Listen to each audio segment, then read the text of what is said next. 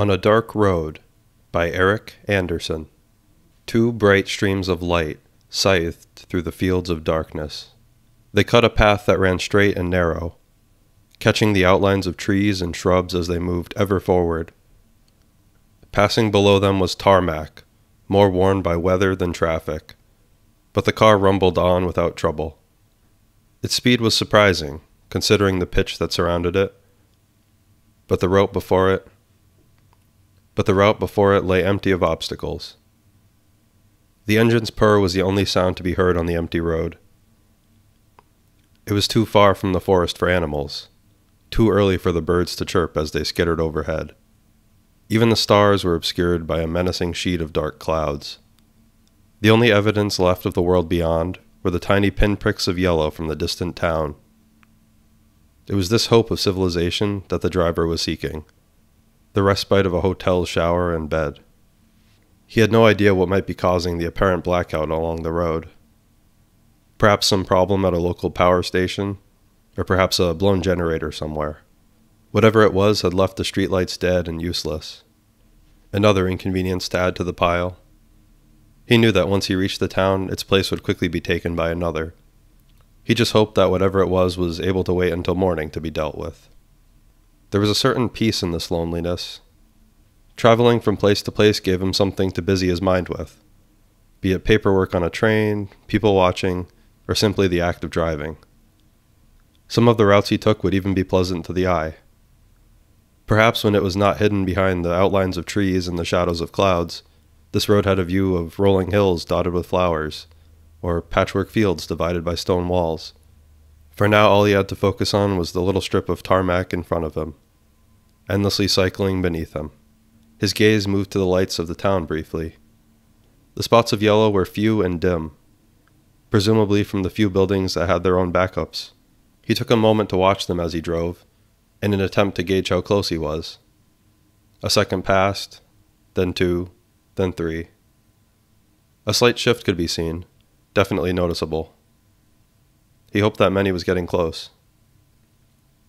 His eyes moved back to the band of light in front of the car. His foot slammed to the floor in panic. Wheels screeched suddenly as the momentum of the vehicle suddenly shifted, the beam from the headlights making an angle with the road. The suspension bounced. He had been too late to react. He hit the thing in the road. His mind refused to acknowledge what it had been. The time it took for the car to shudder to a halt after the brakes were hit was not long, but those few seconds stretched out as the man felt his stomach fall and his jaw lock. The car was now at a sharp angle with the road, as a small wall of shrubs that marked its boundary stretched out at a diagonal. He stared straight ahead, knuckles white as his hands gripped the steering wheel. The only sounds were the engine purring and his ragged breaths as he focused unblinkingly on nothing. When he released his grip on the wheel, his hands shook. It was almost imperceptible, but he could feel it. As the door swung awkwardly open, he was hit by a stiff breeze that sent a chill through his whole body. He swung his legs out. Finding them unwilling to support his weight, he forced his way up with a tremendous effort. Breathing in the cold air, he was no longer sure if he was trembling or shivering. Inky black surrounded the scene, made worse by the bright headlights overwhelming what little other light there was. Stumbling to the trunk, the man dug around until he found a flashlight he had crammed into a gap in case of emergency. He shone the light back the way he'd come, sweeping randomly along the road. The beam found a small figure. He approached it, hugging the small stone wall in order to keep his balance. Closer up, he realized it was the body of a little girl. Her skin was a pale white that stood out against the bright red of her shirt. Her eyes were closed, as though sleeping.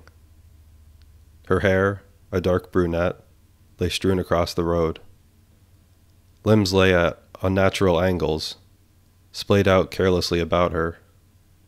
The image seemed surreal as the man stared down at the girl, at her corpse. Cold air and activity stirred his mind back into motion. He looked further up and down the road. No lights, no outlines or noises to indicate anything else lay in the night. No one to have seen the terrible accident. Fingers pressed against the side of the girl's throat. Her skin was cold. No pulse. He put the back of his palm to her nose and mouth to feel for breath. Nothing. He stood back up, thinking over his course of action. It was clearly too late to try saving her. Too late to call for help. To claim innocence. No matter what happened now, this could not be undone. Not without a miracle. The void around him offered no answers. Bile rose in his chest, head feeling light. Minutes passed like this. Occasionally he would glance down to the girl, but he only saw one course of action to take. He walked up the road once more, lifted her by her shoulders, and dragged her lifeless form to the side of the road. He climbed onto the low stone wall, hoisting her over with some difficulty. He searched the tree line behind the wall until he found a thick patch of foliage between two trees. With effort, he dragged her under the bush with one hand, arranging the fallen branches and leaves to help conceal the terrible secret that lay beneath. Back in the car, he leant back into his seat. Carefully maneuvering the vehicle back into the lane, he checked his mirrors. Nothing lay behind him besides empty road and darkness. That, and buried somewhere beneath it, the weight of guilt. He set off once more. He hoped it would not be too much longer to the hotel. Yellow bulbs sizzled and gave the hallway a nauseous yellow glow. He padded down its length, muffled footfalls seeping into the eerie calm that infected the expanse. Every few steps he would pass a pair of doors that flanked the path, each leading to the unknown lives, hopes, and horror. Numbers counted down as he waded deeper and deeper into the bowels of the building until he reached the one that belonged to him. He pushed open his door gently so as to not wake others in their rooms. Heavy wood brushing against carpet with a pleasing bristle.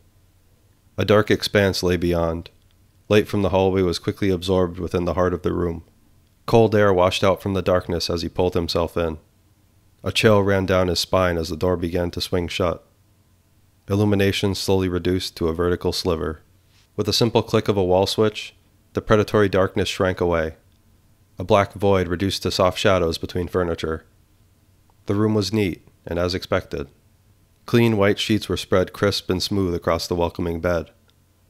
Fabrics matching the style of the long, thick curtains hiding the outside world. A simple black TV screen sat on a rich brown desk. The illusion of class painted onto the plastic in oaky patterns. His minimalistic luggage fit naturally with the room, one corner seeming almost purpose-built to fit the bags exactly. Everything was expected, his life fitting into the drab space with a perfect snugness. The bathroom proved to be no escape from the image of perfection. Tiles and ceramics glinted with a clinical sterility. His presence in the room felt like an unwanted blemish, from his wrinkled clothes smelling of stale sweat and cold air, to his pale face and gaunt eyes staring back from the mirror. A stain to be removed from the pristine professional cleanliness. Ignoring his own haunting visage projected in reverse before him, he stripped off to shower. Warm water cascaded, the rush of heat and motion drawing a welcome contrast to the cold, stagnant air of the outside. Sounds of falling droplets filled the air with a calm, constant drumming. The quiet cacophony reigned unwaveringly over his mind, providing a curtain of distraction to hide behind. Soap spilled out from bottles too small, their sickly sweet smells drowning out other senses. All were ritualistic actions, well entrenched, usual and necessary procedures that served purposes both spiritual and physical. Suddenly quiet, cold crept clammily back over him. A tiny dread arose from within his chest. White fibers assaulted the skin as the towel was brought to bear against his wandering thoughts. Roughness of starched cotton scoured against him. The material wicked away the sad damp that dripped from his body. As he laid it to dry on the heated metal rack, he was surprised to see that it had remained untainted. The same uniform white as before, hanging in the same place he'd found it. Dressing back into his used, wrinkled clothes, he slunk back out into the room. Everything was as it had been, except for her. She lay on the bed at the same angle she'd been on the road, eyes closed, skin pale. In the full lights of the room, the bruising was apparent on her lifeless figure, neck striking a sharp, unhealthy angle from her torso. His heart dropped out of his chest, stomach following suit. His eyes widened, as though taking in more of the dreadful scene would explain it all away. There were no footprints leading up to the bed and no indication that the body had been adjusted. The room was untouched, with everything neat and in its place. Except for her. He approached slowly, each footstep taken with a breath held, tiptoeing up to the podium of death. Reaching out, he found that she was just as cold as she had been before. No pulse and no breath. The air seemed heavier this close-up. The lights seemed harsher, shadows striking violent angles against walls and carpet. There was no way she could be here. He knew that. The memory of hiding her body beneath the brush was carved into the space behind his eyes. Someone must have put her here. Someone must know. Spinning madly around, he searched the room. He ripped the cushions from chairs, pulled drawers haphazardly from the desk. Fumbling with his keycard, he checked the door was still locked, then checked the corridor. Outside the door hung the same uneasy calm and sickly yellow light as before. A space that did not want to be inhabited. A place that people passed through but did not stay. No marks or tracks betrayed the presence of anyone else. The door closed. He once again checked it was locked, then checked again. No one could know. No one could be allowed to see this. She still lay there. He returned to her side. His mind reeled for a solution. Emotions had left him now. He was too deep. Only an empty logic remained with empathy calloused over. Then her eyes fluttered. Frozen in place, he watched the miracle happen. Color returned to her face. Bones melded back to more comfortable positions. Muscles twisted and readjusted. Eyes snapped open. The girl gulped in the stagnant air around her, lungs straining into function one more. Shakily, she shifted herself on the bed, moving into a sitting position. She jumped slightly when she noticed him in the room.